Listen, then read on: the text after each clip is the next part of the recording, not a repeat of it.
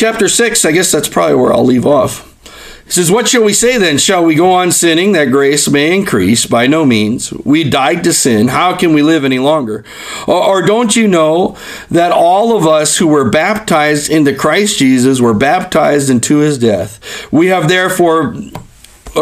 therefore buried with him through baptism into death, in order that just as Christ was raised from the dead through the glory of the Father, we too may live a new life.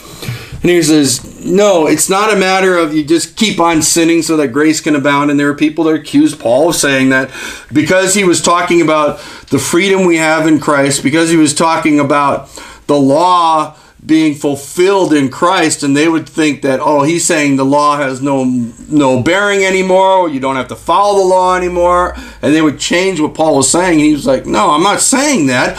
I'm not saying that you just go do whatever you want. I'm saying you don't have to worry about fulfilling the law, because the law is one that is of bondage, of sin, of all those things that go in with the law. He says, but you have a law of spirit and life now, with the spirit and life inside of you. As you serve the Spirit, as you let that life go forth, you're going to fulfill the law without having to follow the law.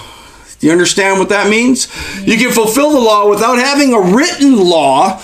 You have a law on your heart. Remember, he talks about it's a circumcision of the heart. It's not a written law that's on the outside and an outward circumcision, but now it's on the inside. You are a new creature, and you are able to fulfill the law because you are new, and you're able to do those things that are of Christ because you have a life with him. And in the same way, you go in water baptism, and you go and you surrender yourself under the water, and you say, I am dead to who I used to be, and you come up out of the water and you say, I am alive, I am a new creature in Christ Jesus. And it's that death, that burial, that resurrection that we die, and we die to our old man, we die to our sinful life, we die to our bondage to sin, and we come alive in freedom of Christ, in freedom of a relationship with him, and we have the freedom that we can walk then in the Spirit, keep in step with the Spirit, serve in the Spirit,